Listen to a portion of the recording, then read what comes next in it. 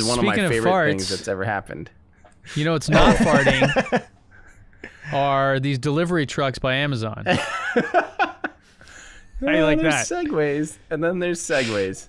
Give me something to talk about here. Let me share this here. Do you want to show the video of what Amazon released? Is Amazon going to sue us? Jeff Bezos, or do you want man. this? Yeah, make it smaller. Oh, that's a good one. Okay, hold on. Rewind. All right. Amazon, not this one. Not this video, Tim. Let's go to, give me that Electrek article that shows it. Okay. Because I think the Electrek article does a better job. There we go. All right. Amazon this morning, or last night, I don't know, unveiled their Rivian-made electric delivery van.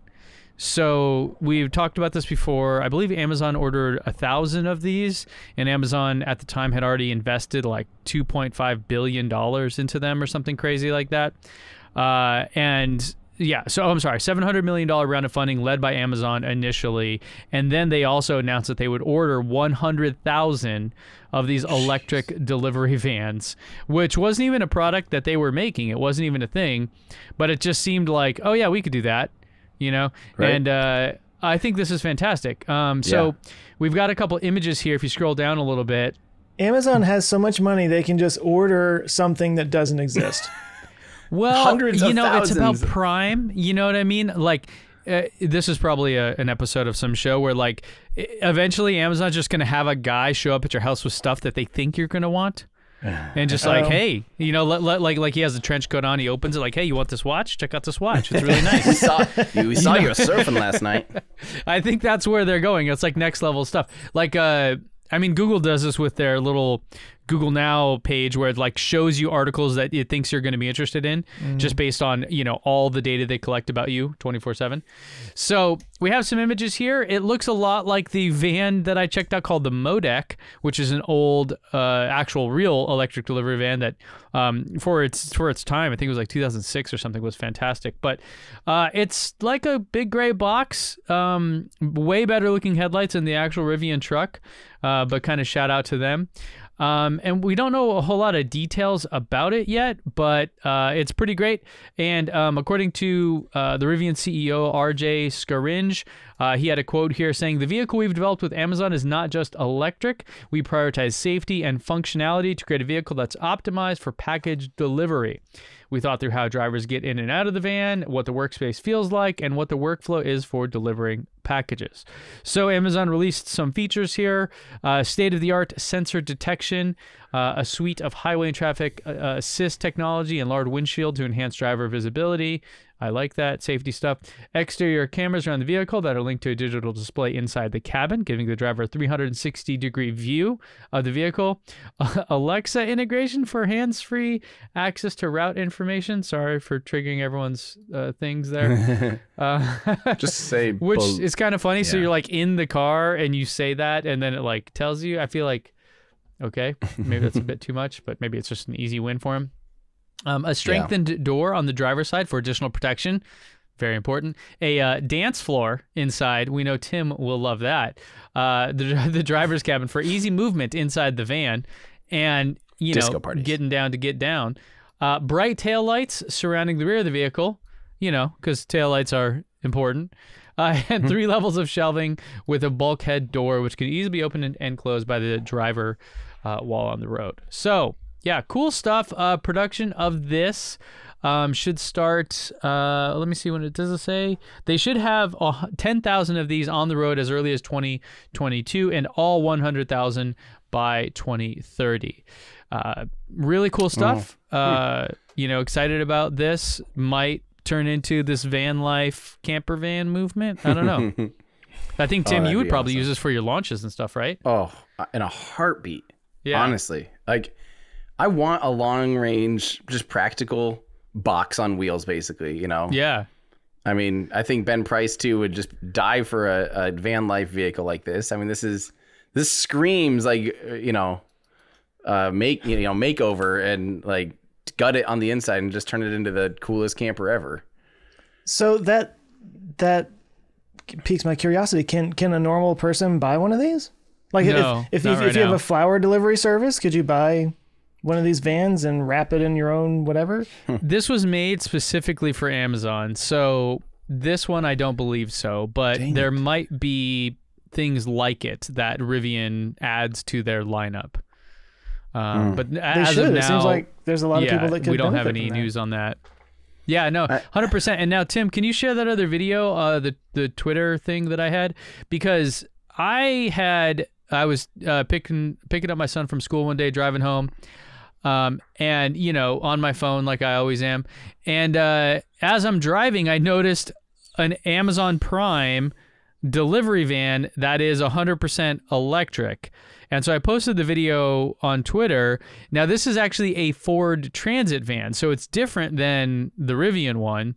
And I believe Sean from The Verge replied, because he got a response here, that Ford and Amazon were just testing this out, and they had like 15 of these, and San Diego was the place where they were testing it. And I've even seen Amazon commercials where they show these from San Diego. So there's a lot going on here. We saw one of these, didn't we? Remember when we were recording the podcast together in LA, basically right after Cybertruck? Didn't we see one of these like right as we're going to that WeWork space?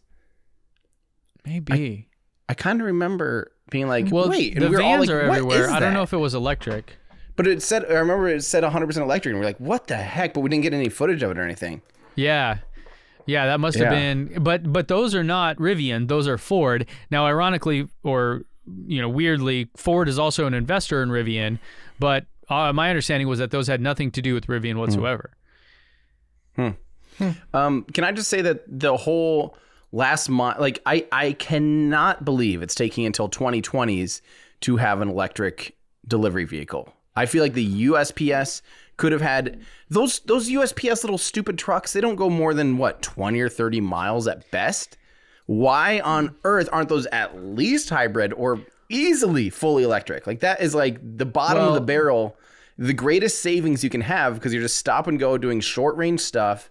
Like they could have paid themselves off, instantly, basically, right? I mean, pull up that link I just sent you, actually, because this isn't. You're totally right, but it's not. This is like finally they're doing it again. But there was a thing called the Modec from Britain, and it started back in 2002. Oh, right. And it was a delivery electric delivery vehicle. They had 3 different models of it.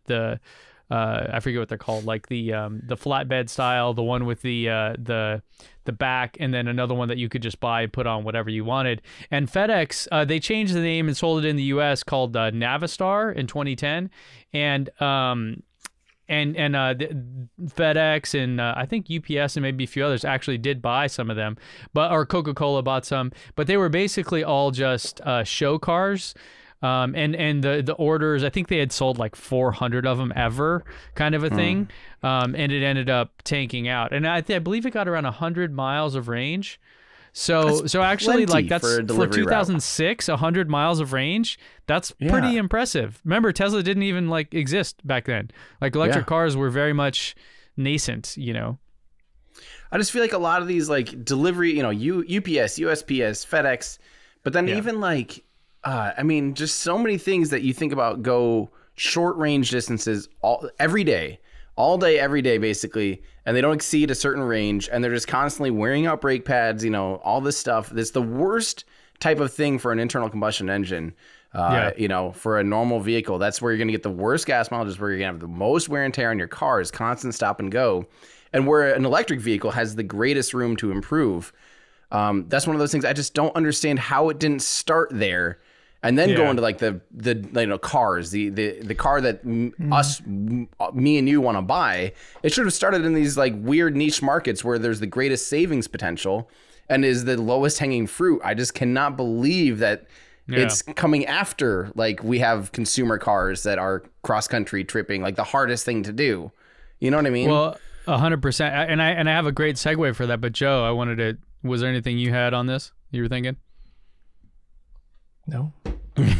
Right, I mean, I agree with Tim. Like, I always thought, like, when Tesla first announced the Semi, I was like, the business use case for these kinds of vehicles, I think, is far stronger than the passenger use case, because We talk about the difference between the total cost of ownership on a car versus like what you have to pay every month, and how normal people have to kind of calculate for what they have to pay every month. But for a business, for somebody that's going to be getting that much use out of a truck for a really long time, that's a far more accurate calculation for, how they want to spend their money. And it is an investment that they could, get a loan for or whatever if they need to. But so it makes more sense to me for those use cases. And I kind of agree with Tim. It's kind of funny that it went from passenger to that instead of the other way. 1,000%. 1,000% agree. Hey guys, thanks so much for watching this clip from our show. If that's just not enough for you and you want to watch the full episode, you can go to olfpod.com/YT. And if you want more from us, you can consider becoming a Patreon member. You'll get early access to episodes. You can join our awesome community. You can actually watch us record live and get your name in the credits by going to olfpod.com/Patreon. So thanks everyone for watching. Check back every Friday for new clips here and new episodes on the main channel. Thanks everybody.